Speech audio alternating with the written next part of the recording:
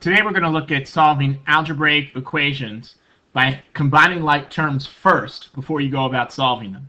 There are certain type of algebraic equations, like the ones you're going to see here, where you're going to have x's in more than one place. You have an x here, we got another x there, and what we need to do is we need to combine the like terms in this equation first before we actually go about solving it using the algebraic methods that we've talked about in the past. So the first thing we have to do is we have to figure out what our like terms are. So here we have a 5x in this equation, and we also have a 3x. And the 5x here is positive, and since it says plus 3x, it means that this 3x is also positive.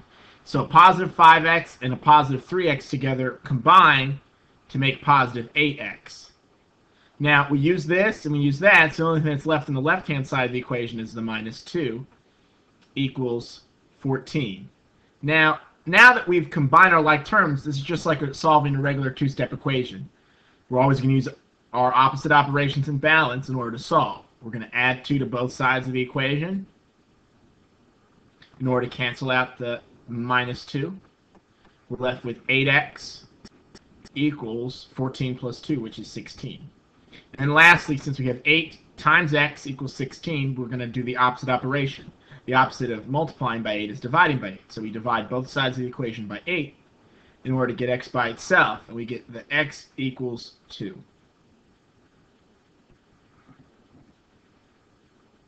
So remember, the most important thing is that very first step where we're combining the like terms.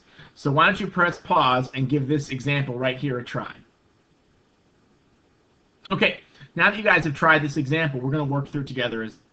So we're on the left-hand side, we have 9 equals 3 minus 4x plus 6x. So the first thing we have to ask ourselves is, what are our like terms? So we have a negative 4x and a positive 6x that we have to combine together first. So we're going to get 9 equals. I'll leave the 3 here, and then we negative 4x and positive 6x. Now, since one's negative, the other one's positive, this is sort of going to cancel each other out a little bit. And since the positive number is bigger, that's the one that's going to win out. So we know our final thing is going to be positive 2x. It's almost like subtracting from one another.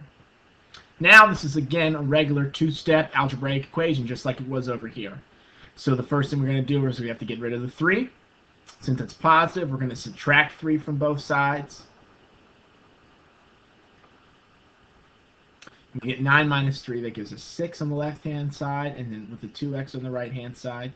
And then lastly, in order to solve, since it's 2 times x, we're going to divide both sides by 2 in order to get x alone by itself on one side of the equation.